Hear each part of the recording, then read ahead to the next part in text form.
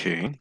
So we'll get started. Just wanted to know if there are any clarifications, any questions based on what we've been learning so far. Any questions at all?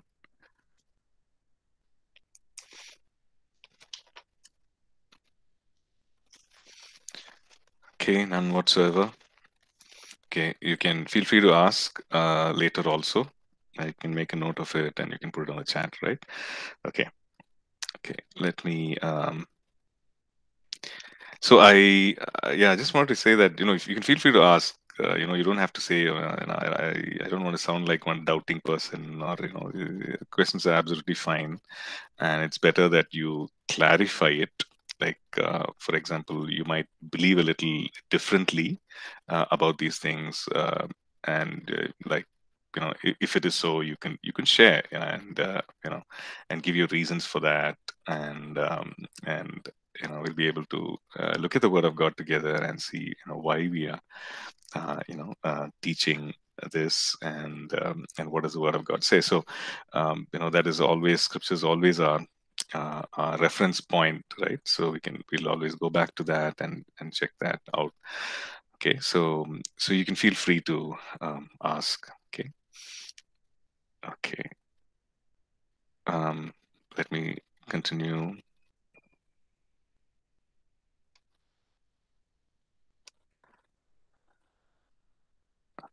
Yeah, Divya, you have a question? Go ahead. Yes, Pastor. Yeah. One is like uh, if there are no scenarios, right, where we operate on these gifts, like in a practical sense, how Mm, can a person know like what gifts they have? And mm, second is, are these gifts linked to your natural abilities? Like some people will be good at, naturally good at things like maybe at mm-hmm, teaching or an analysis or things like that, or root cause, mm-hmm. in such cases, is the gifts given by the Holy Spirit linked to the natural abilities of a person? Uh, like the first part is like you said, what if there are no scenarios to move in the gifts? I didn't understand that. Can you just clarify that? The first. Yeah, Pastor. Like if there is not an avenue where these gifts can be exercised, so Hmm. how can we Um, move on yeah. that? Well, okay. Okay. The thing is, okay, maybe if you're in isolation, you don't come in contact with another person. But actually, when I think of it, uh, let's say you wishing, for example, you want to wish somebody a very happy birthday, okay, friend, family, whatever, and you just wait on the Lord and ask the Lord, okay, God, give me a word for this person, right? What is it that this person really needs, and then the Lord speaks to you a specific thing, and then you share that. And yeah, so the avenues are limitless, actually. You know, so that is what I would say. But yeah, the second part of the thing is, okay, what if you have certain natural abilities? Okay, maybe you're analytical, you're creative, you're imaginative, and all that. And but like we saw, right at the beginning, we see that these are not naturally learned abilities. Okay, so these are like imparted by the Spirit. The very word, spiritual gifts, 1 Corinthians 12 and verse 1. I do not want to be ignorant about spiritual gifts. That word pneumatikos is what he says. These are things of the Spirit and not of the flesh, right? So it's not naturally learned. It's not learned in any other manner. So these are given by the Spirit, and it's a gift. So will my natural abilities come into play? Okay, so that is something that. Well, yeah. If you let's say if you're renewed your mind to be a person of faith, your understanding of the word, you've learned, you've studied, and well, that would definitely help the gift, right? Let's say in knowing where things are, and having a background for the gift, for the reference point for the gift, is it of God, etc. So that will definitely be helpful, but the gift per se is of the Spirit. The origin and the source is the Spirit of God. It's not something that is um, a naturally developed. uh, it's not something that you're naturally born with. It's something that is given by the Spirit. And like our natural abilities, these gifts also will, we can sharpen and grow in it, and it comes with the use, right? So that's something. Yeah. Okay, okay, thank you, Okay. Pastor. Yeah. For the first question, what I meant was just as you were sharing, right? For Mm. you, there was uh, like you got an opportunity where you could minister to certain people. I was Mm. just asking in the base on the basis of um, a church setting or things like that. Oh, I see. Yeah, that is just one environment in which you get to minister. But actually, if you look at it, the options are limitless, really. Yeah. Okay. Um, Okay, okay, yeah. Okay. thank you, Pastor. Fine. Fine. Yeah. Okay. So, yeah, Priya's question. Priya, there's no wrong question, so don't worry. The question is, how do I know how God sees me? Okay, yeah, that's a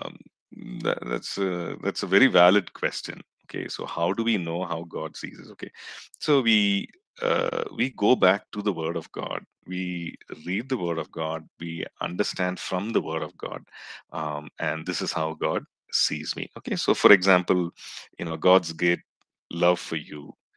So God, let's say you read John 3:16. Okay, John 3:16 says, God so loved the world that he gave his only begotten son, that whoever believes in him should not perish but have everlasting life. So that verse says, for God so loved the world. Okay, so you and I, and you are part of that world. And so God loved you that he gave his only begotten son, that you may not perish. Okay, so that, okay, when he looks at me, he this is the greatest sacrifice, like that he gave his only begotten son for me, and so that I will not perish, that I will spend time with him in eternity, but I should have everlasting life. So you see that, okay, God actually loves me. Okay, so we look at scripture and we see, as we read through, we see that this is how God deals with people. This is how God deals with me. And particularly, you are a believer. You've come to know Christ. You've come to receive Christ as your Lord and Savior. So there are plenty of verses, and that is, I think you're learning that in the In Christ course, if you've signed up for it. Um, so there are plenty of scripture which talk about the born again person. Okay, so the born again person is in Christ, right? Is in one spirit with Him. So plenty of scriptures which talk about that, and maybe a couple of those would be, you go to Second Corinthians and chapter 5. Um, Okay, 5 and verse 17 says, therefore, if anyone is in Christ, okay, so that's talking about you, who's a believer, he is a new creation. Okay, so says that you are a new creation. You are created newly in Christ. All things have passed away, because behold, all things have become new. So he's looking at you as a new creation. He's not considering your old self, your life that you lived before you came to Christ. All that is taken away in Christ. You've become a new creation. So because the old is gone, all things have become new. You go further down to the verse 21, uh, verse 20. Now then, we are ambassadors for Christ. Again, he's talking about the born again believer. We are ambassadors for Christ. Who's an ambassador? A representative of a nation, a spokesperson for a nation. So this is how God sees me. because I am a believer. I am in Christ. I am a representative. I'm an ambassador for Christ. So wherever I go, I speak on behalf of my King, on behalf of, the one who sent me. So on behalf of the kingdom of God, I'm an ambassador for Christ. Verse 21: For he knew him who knew no sin to be sin for us, that we might become the righteousness of God in him. So this is what has happened in Christ, that I've become the righteousness of God in Christ. The righteousness is the character, nature of God. So not only do I have right standing with Him, but this is what God sees me as, right? He sees me as having His righteousness because of the blood of Jesus. So He made Him who knew no sin so that we might become the righteousness of God in Christ. So these are ways to, so you know that, okay, this is how he sees me. He sees me as someone who's righteous because of the blood of Jesus, right? So he sees me with eyes of love. He sees me as a person who is not condemned, but as a new creation. Okay, so what do? So I take this, and whenever I have these thoughts, when I look at when I look at the mirror, and then thoughts come, oh, look at you, you're ugly. No, I'm not. I'm a new creation, right? Ephesians 2 talks about how I'm a workmanship. That word used there is I think it's Ephesians 2 and verse 9. um, Okay, we'll just quickly go through Ephesians 2 and verse 10. We are his workmanship. Okay, so that workmanship, that word there is a Greek word poema, which means a work of art, like a painting, a beautiful painting or a sculpture, or, it's a work of art. So it says here, we are his workmanship, created in Christ Jesus. I'm reading Ephesians 2, verse 10, for work prepared beforehand that we should walk in them. So, which means that his workmanship, his work of art, right? So when God, he sees me as his work of art.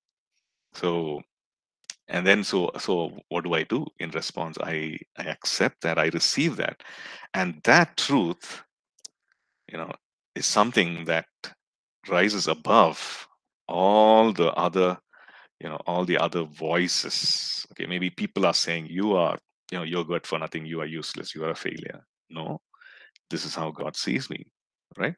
So that should enable us to walk from that place, to live out a life, a victorious life in Christ. So your perspective changes. The way you look at people, the way you look at challenges, the way you look at God changes. He's not waiting with like a school teacher with a, with a ruler to beat you. He's not waiting angrily.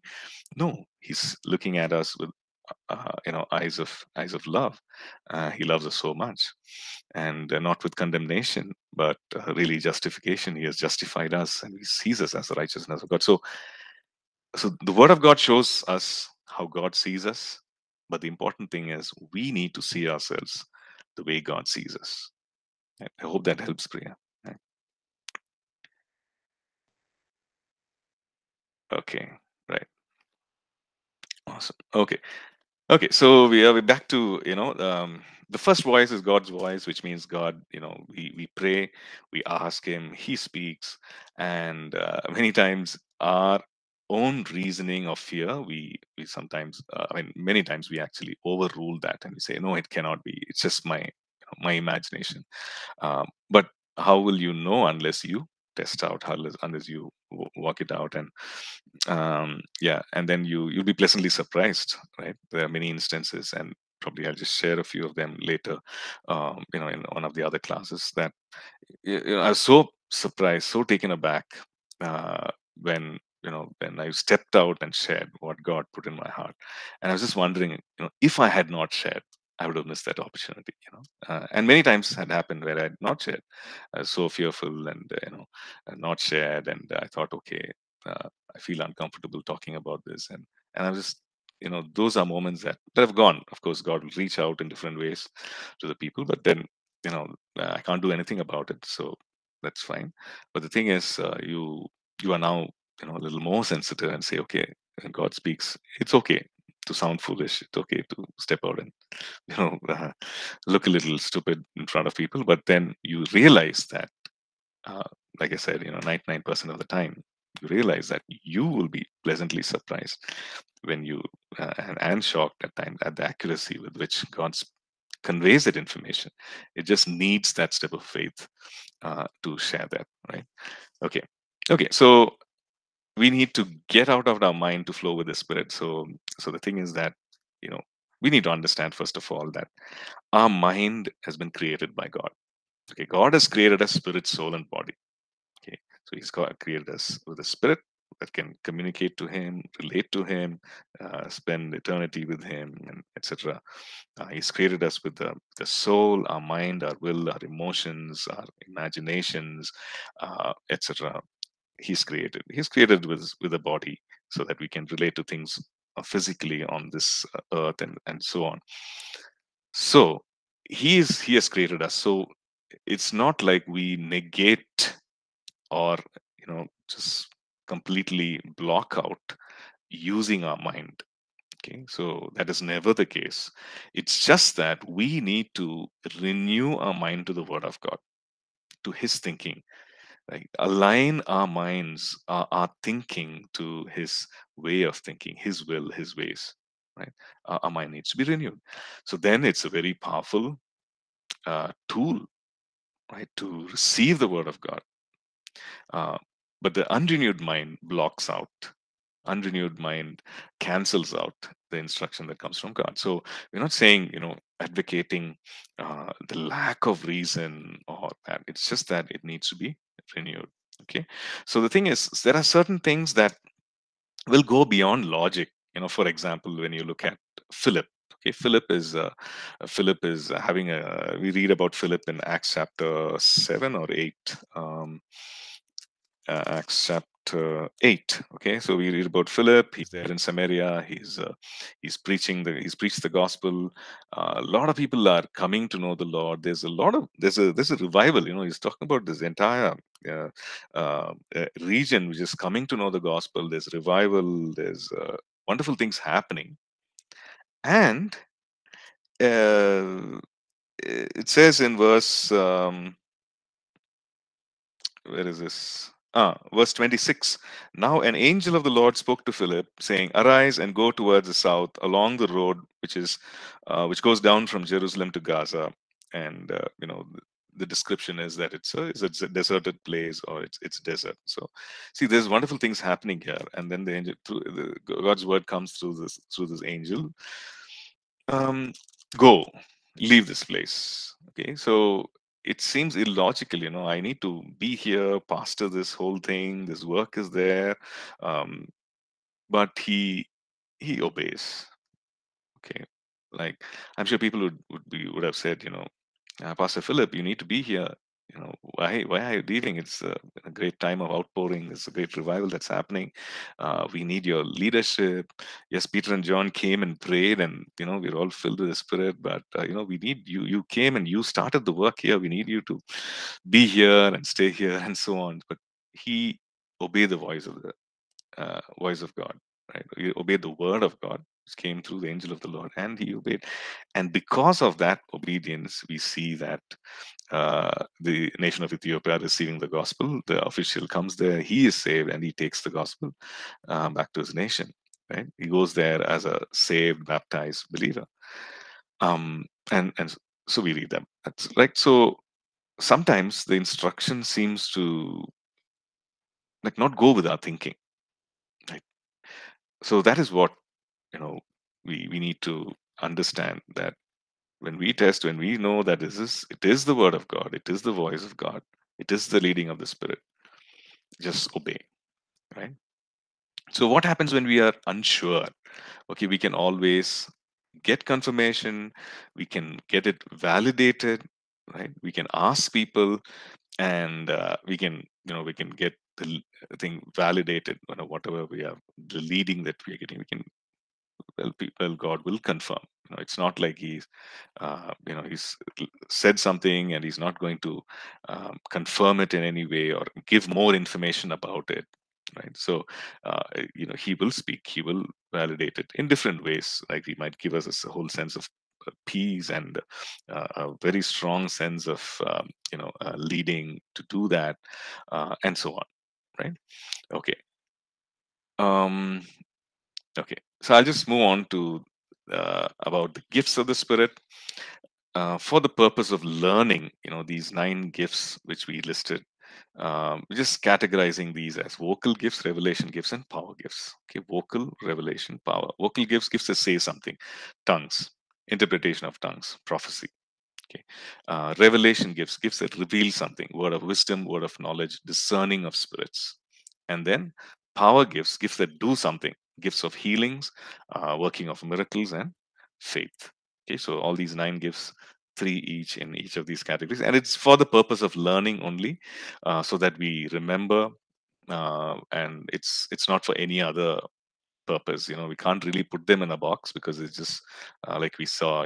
It gives flow together. There could be a word of wisdom for or the word of knowledge, followed by gifts of healings and so on. Okay, so okay, let's look at gift of tongues. Okay, we looked at that, we studied that earlier, but we're just going to quickly go through that. So a kind of a refresher also, right? So there are different kinds of tongues, right? And we see that it's a tongue is given as a prayer language for the edification of the believer. Okay, where did we see that? Is in 1 Corinthians chapter 14, talks about the fact that the tongues, when we pray in tongues, we are edified. Okay, it can be as a oh, sorry, yeah, 1 Corinthians 14 and uh, verse 4. He who speaks in a tongue edifies himself. Okay, tongues can be a in deep intercession for others also. Right, it can be tongues for intercession. Like we see 1 Corinthians 12 and verse 28 onwards, it talks about varieties of tongues. And so tongues can be, since it's a prayer language, it can be interceding for others also. And we also see in Romans chapter 8 and verse 26 that sometimes we do not know what we should pray for as we ought. Romans 8 verse 26. But the Holy Spirit helps us. The Spirit makes intercession for us with groanings which cannot be uttered. Okay, so it's a prayer language. It's an intercessory prayer language as well. It can be a message with an interpretation, right? So maybe in church, you're praying, and then there is this message in tongues, and along with that comes a interpretation. So it can be a message with interpretation, or it can be a sign it can be a sign for the unbeliever. Okay, like we saw in Acts chapter 2. What happened? People were praising God in earthly languages, and those who heard recognized it as their own mother tongue, and they were drawn to it because they are surprised. How can these people know my language? These are Jews, these are Galileans. How can they know my language? And they were drawn to it, right? So it can be a sign to the unbeliever. Um, so we see that, okay, it's not something that the language that you learned. Okay, so does the Old Testament talk about it? Okay, the Old Testament, well, there are some indirect references. One of the things that we see is in Genesis 11, when when there was different languages, okay, different languages being released on the earth at the Tower of Babel. Okay, we see that, but we also see some indirect references, where Isaiah 28. Okay, Isaiah 28, and maybe we can look at that verse. Okay, Isaiah 28 and verse 11.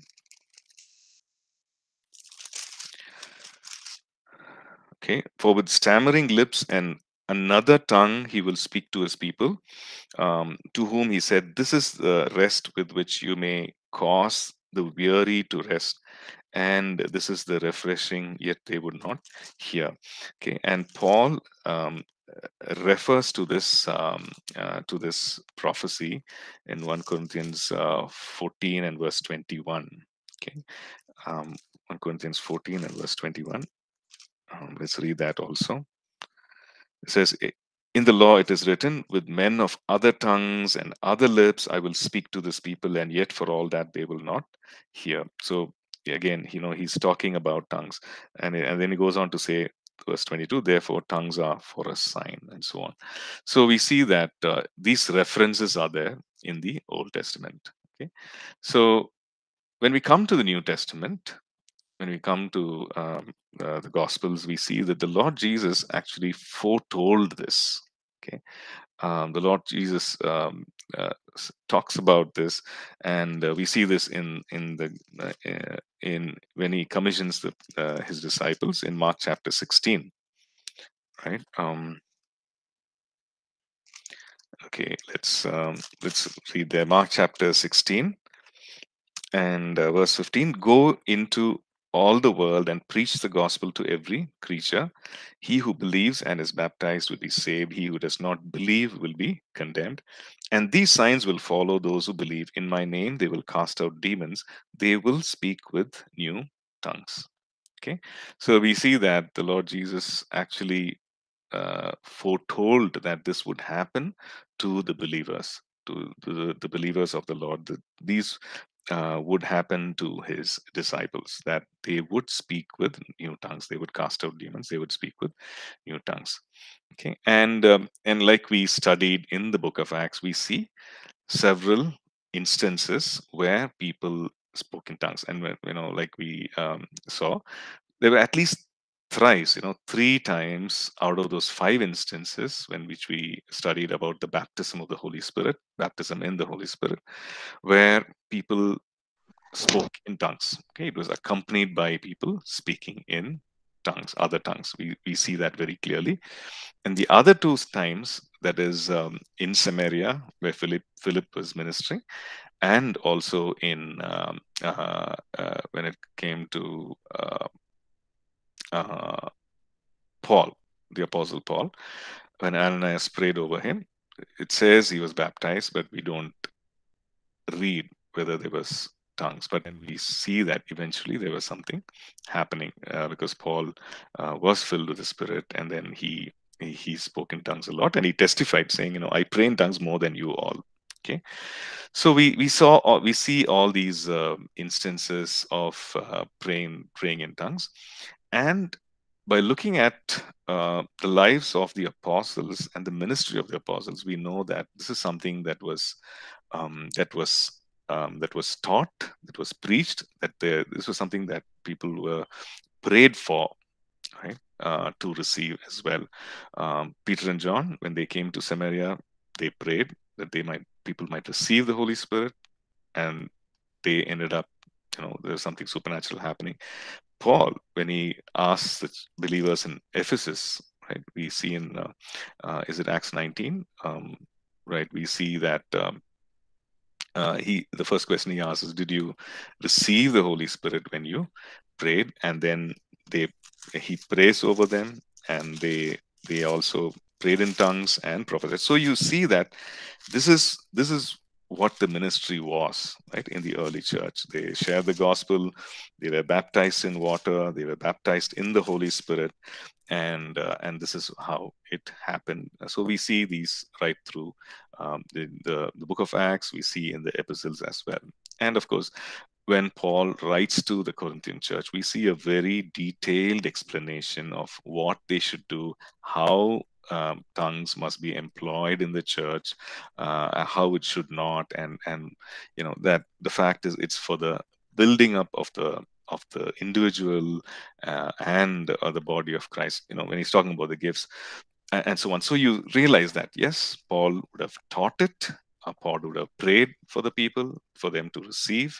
And here he's giving more instruction on how they should walk in it, right? Continue to walk in it in a manner that glorifies the Lord, and in a manner that is out of love, like love for God, love for people. So he shares about that. You do this in love. Like, if you prophesy and you have not love, if I pray in tongues, if I don't have love, what does it profit? Right? It's nothing. So he talks about that as well. So we know that this is something which was prevalent. It's not something that stopped. but something that was actually prevalent in the church. Okay. Jude also, right? In Jude verse 20 says, it talks about that, that Jude 20, let me just quickly, yeah, Jude 20. But you, beloved, building yourself up on your most holy faith, praying in the Holy Spirit. Okay, so we see this also. Jude also writing. Okay, okay, so we see that there are varieties of uses or varieties of benefits when it comes to praying in tongues. Okay, so let's look at some of them. Okay, what happens when we pray in tongues? Okay, when we first of all, we need to understand that all believers can. Okay, now when we make that statement, all believers can pray in tongues, it means that potentially every believer can. Okay, every believer actually can pray in tongues, but do all believers pray in tongues? Well, we know the answer is no. Okay, for various reasons. And personally, I can testify that from the time I accepted the Lord till the time I actually started praying in tongues, it was actually about 8 years, right? And the reason why 8 years? Um, Lack of teaching, lack of understanding. That was the main thing, and lack of desire on my part as well, because there was no teaching and there was no understanding it in the right manner. So about 8 years had passed where so it was not like the believers at Cornelius' house where he preached, and of course we see that it was a sovereign outpouring of the Spirit, and it happened. And of course they were living in a very unusual time of great outpouring of the Spirit, right? We see that, right? So, well, so there was no teaching like the Corinthian church, right, where Paul would have talked about that. And so there was no teaching. So for me, it was 8 years. So as a believer, could I speak, right? Right from the day one when I became a believer? Yes. Did I speak? Did I pray in tongues? No. Did I eventually end up praying in tongues? Yes. Praise God for that. Praise God for people who had the courage to come and teach, even though they knew that I was from a very, very traditional church background. They said, "Okay, I need to teach these guys," and then they taught, and they ended up, being filled with the Spirit and praying in tongues. Right? Okay. So when you pray in tongues, what happens? Okay, we first of all, Acts chapter 2, verse 11 says that they were talking, they were praising God, they were talking or declaring the wonderful works of God. Okay, so Acts chapter 2, verse 11. Cretans and Arab, we hear them speaking in our own tongues the wonderful works of God. Again, when we turn to Acts chapter 10, Acts chapter 10 and verse 46. Okay, this is Cornelius' house. And for they heard them speak with tongues and magnify God. So you're magnifying God, praising God, declaring the wonderful works of God when you pray in tongues. So is it a good thing? Of course, right? We magnify, we talk about the wonderful works of God. Okay, so 1 Corinthians 12, again, when we go there, and verses 7 to 11 talks about the fact that, just a minute, let me just get there. The power of God being manifest. Okay, 1 Corinthians 11.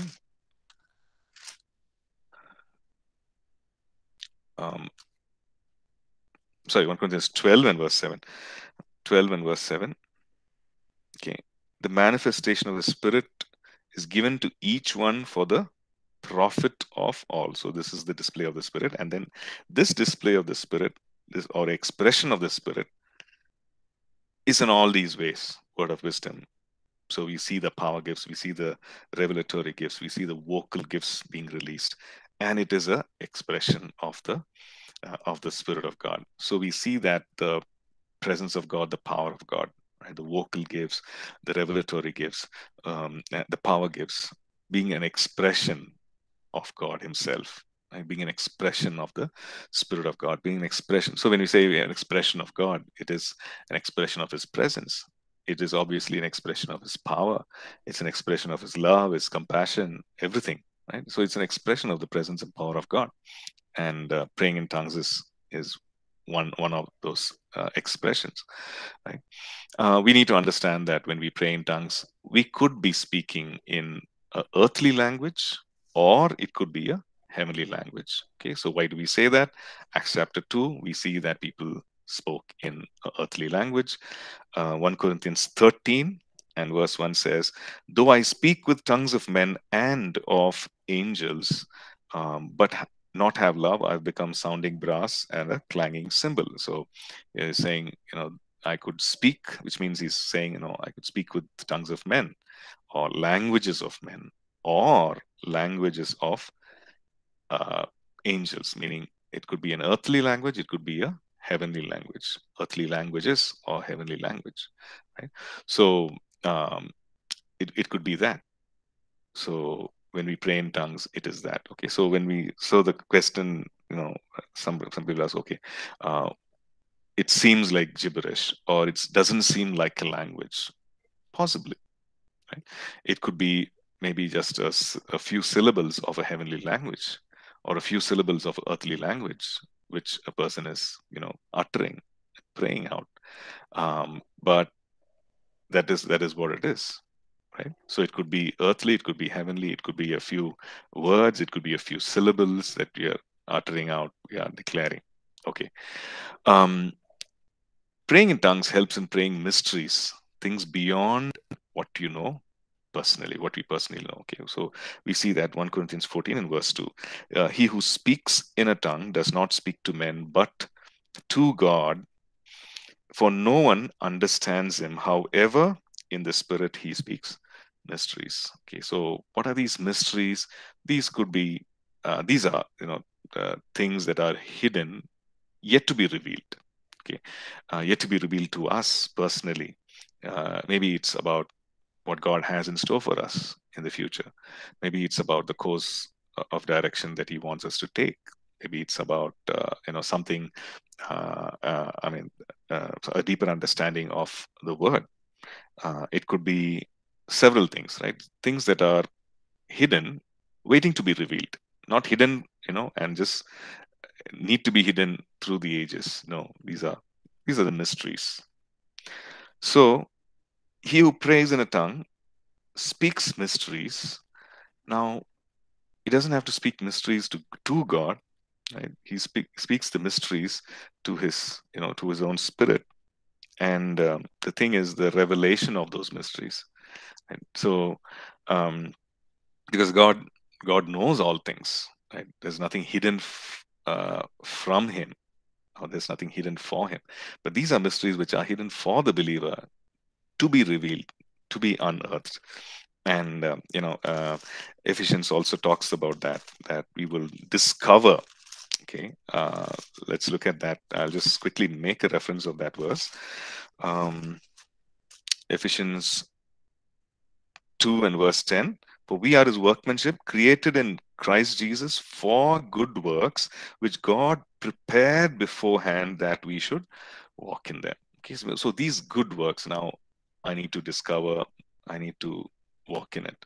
And God will uncover it, and praying in tongues helps towards that, right? So we speak mysteries, things beyond what we personally know. Okay. Tongues also bring in personal edification, where we are built up in the Spirit. We are refreshed, we are built up. There is a strengthening that is happening, right? So tongues help in that. It's like, physically, you go to a gym, you work out, you're building strength, you're building stamina, and all that happens, right? So spiritually, this is what happens when we pray in tongues, where we are being built up in the inner man. We are strong, made strong in the Spirit. Okay, so you see, the scope of praying in tongues, and no wonder there's so much misunderstanding. No wonder, sometimes the devil just brings so much of confusion about this one thing. It's a wonderful gift, right? It's for the benefit of the believer. It's for the edification of the believer. Okay, so tongues, when it is interpreted, to the congregation. If it is a message in tongues, when there is interpretation of tongues, it brings edification to the congregation. Right? So that is what he says. And he who prophesies is indeed greater than he who speaks with tongues, unless indeed he interprets, that the church may receive edification. So when there is a message in tongues, when there's interpretation, then there is edification. So tongues with interpretation to the church brings edification. Tongues, maybe there's no interpretation, but to us personally, when we continue to pray, there is always edification. Okay. When we see that when we pray in tongues, our spirit is praying, our mind is not involved. Okay. So understanding, Paul says, my understanding is unfruitful. Okay. Verse 14, 1 Corinthians 14 and verse 14. For if I pray in a tongue, my spirit prays, but my understanding is unfruitful. What does that mean? That means that I don't understand what I'm praying. Right? This is Paul um, writing these words to the church, and he's saying, this is what happens. So don't, so when we read it and we say, okay, if you have questions, okay, I don't understand, should I really continue in it? Oh, yes, because it's something that is scriptural. Your understanding is unfruitful. Your spirit prays, but your understanding is unfruitful. So, but don't worry about it. Continue in faith, persist in faith, because it is bringing in edification. Okay. Okay. So it can be done at our own will, in the sense, many people have questions, when can I pray in tongues? When does it happen? Can I pray whenever I want to? Can I stop whenever I want to? Of course, right? So it says, verse 15, 1 Corinthians 14 and verse 15. What is the conclusion then? Paul says, I will pray with the Spirit, and I will also pray with the understanding. Okay, so here, I just want to talk about, I think we looked at it earlier, but just wanted to mention that whenever we see the phrase, pray with the Spirit, okay, or pray in the Spirit, right? When we encounter these phrases, it is about praying in tongues, right? How do we know that? Well, in that same scripture here, where Paul is contrasting between praying with the understanding, like praying in a known language, I pray with the understanding. And he's contrasting that with praying in tongues, which is praying with the Spirit. Okay, let's read verse 15, chapter 14, verse 15, 1 Corinthians. What is the conclusion then? I will pray with the Spirit, and I will also pray with the understanding. Okay, so he's making those two distinctions, and he's saying, I'll do both. I'll pray with the Spirit, I will also pray with the understanding. Then he also says, I will sing with the Spirit, and I will also sing with the understanding. So, meaning that you can also sing in tongues, you can also sing with the understanding. Okay, so that's something that we see. The other thing is, we can ask the Holy Spirit, Lord, I want to pray about this. I want to pray about this decision that is in front of me. Lord, I can't choose whether it's A, B, or C, or D. What should I choose? I don't know, Lord. So help me. And you spend that time praying in tongues. Okay. So what is happening? Romans 8 and verse 26, we saw that the Holy Spirit helps us. Sometimes we do not know what we should pray for as we ought to pray. Right? I don't know whether Lord, whether it's A or B or C or D. I don't know whether even to pray about those things, of those options before me. Pray in the Spirit, pray in tongues, right? So Paul writes and he says, if you bless with the Spirit, okay, so how will he who occupies the place of this uninformed say amen at your giving of thanks, since he does not understand what you say? So if you indeed give thanks well, but the other is not edified. So what he's saying, in the context of a meal, when you're praying, even there, you're praying in tongues, but the person who maybe if it's in a group, he cannot understand. So how will he say, agree and say, so be it? Right? So that's the thing. But then you understand that for various things, you can pray in tongues. You can, ask the Lord to direct your prayer and say, Lord, I'm praying about this, and I'm going to be praying in tongues for this particular matter, and I'm going to pray in tongues for, this season, right? Um, okay, we looked at that tongues, how it can be the refreshing, Isaiah 28 verse 12, and Paul referring to that. So a place of quietness, peace, stillness, comfort. Okay, the word rest in the Hebrew. So this is the rest. This is the refreshing. So tongues brings about that to in the life of a believer. Okay, tongues can be a sign to the unbeliever as well. We saw that. Tongues can help us overcome the weakness of the flesh. We make intercession for the saints of God when we pray in tongues. We pray according to the will of God when we pray in tongues. We build ourselves in faith when we pray in tongues. We stay in the love of God when we pray in tongues. When we look at the armor of God, I'm sure you've read that many times. Right? Ephesians 6, where every piece of the armor is very in detail. It's given, right? It says, "Be strong in the Lord and the power of His might. Put on the whole armor of God." And then we go down to verse 18. It says, "Praying always praying always with all prayer and supplication in the Spirit." Right? So, as part of the armor, as part of the weapon, he's talked about all the pieces of the armor, and then he says, praying always with all prayer and supplication in the Spirit, being watchful to this end with all perseverance and supplication for all the saints, and for me, that utterance may be given. But then he makes the thing, you pray in the Spirit. As intercession, you pray in the Spirit.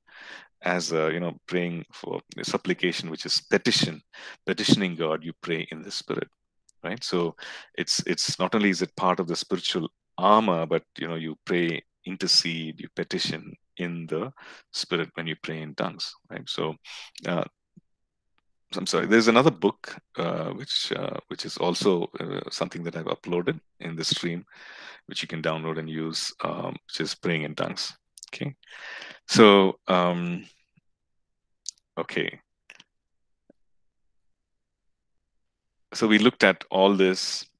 When it comes to tongues, we'll look at this, and then public tongues and public ministry. Can we pray in tongues in public? Okay, so we see very clearly in 1 Corinthians. We see that yes, you can. Okay, but if it's going to be a message in tongues, then it needs to be interpreted. Okay, so 1 Corinthians 14. Okay, so this is what we see here. In verse 5, he very clearly says that unless he interprets, the church is not edified. Okay, so if it's in a church, if it's in a fellowship, it's in a gathering, maybe a Bible study, whatever, if you're going to be praying in tongues out loud to the people, let there be interpretation. Okay, if there is no interpretation, then there is no edification. People are not edified. You might be edified, people are not. Okay, verse 12, he's saying, let it be for the edification of the church that you seek to excel. So which means that let this public praying in tongues, if there is no edification, if there is no interpretation, do not venture into it. Let it be for the edification of the church that you seek to excel. Okay, and in verse 13, therefore, let him who speaks in a tongue pray that he may interpret. Okay, so if you feel compelled to pray out loud, as a message in tongues, pray that you may interpret as well. Okay, then does that mean that I should not pray in tongues at all? If I'm in a church, right? If I'm in a church setting, worship, can I pray out loud in tongues? Well, this is what we see, right? Um, Verse 27, again, if anyone speaks in a tongue, let there be two or at the most three, each in turn, and let one interpret. Okay. Then he says, but if there is no interpreter, verse 28, 1 Corinthians 14, verse 28, but if there is no interpreter, let him keep silent in church. Okay. And then he goes on to explain, how does this person keep silent in church? It is not that that person is not going to pray in tongues at all, which is interesting. Many times we come to that conclusion. Tongues in church, no tongues. That's the conclusion that we come to. But then that's not what he says. He says, if there is no interpreter, let him keep silent in church. Let him speak to himself and to God. Okay, you see that? So that's the full verse. That's the full instruction. So you keep silent in church, meaning you don't you don't address the crowd in tongues, but you speak to yourself and to God. You continue to speak to God. Can you hear yourself speak to God? Can God hear you? You speak to God. You engage with God. You continue to pray in tongues so that you are edified. You do that. As long as there is no interpretation, you continue to do that. And this is how it ends. Verse 39. Therefore, brethren, desire earnestly to prophesy, and do not forbid to speak with tongues. Okay, so and then he says, let all things be done decently and in order. So mainly about prophecy and tongues, a lot of these instructions, but this is what he says: do not forbid to speak in tongues. So which means when we see that verse, let him keep silent in church, it means that I can pray in tongues. When I pray in tongues between myself and God. Okay, so that is what we see here. Okay, so I'll stop here. I think we've gone beyond 50. We'll stop here, and just want to encourage all of us to continue to pray in tongues. If you have not yet started praying in tongues, I want to encourage you, to begin to do that. Okay, and the instructions, like you can actually go through the book that we are using, that has a prayer, that has instructions, just between you and God, and say, come Holy Spirit, fill me. I know this is for me. This is what your word says. So I want to begin to pray in this. So help me. And you begin to speak out. You begin to speak out in faith, the words, the syllables that the Spirit puts in your heart, and you speak it out. Okay. Okay. God bless. We'll meet again next week. See you all. Bye-bye.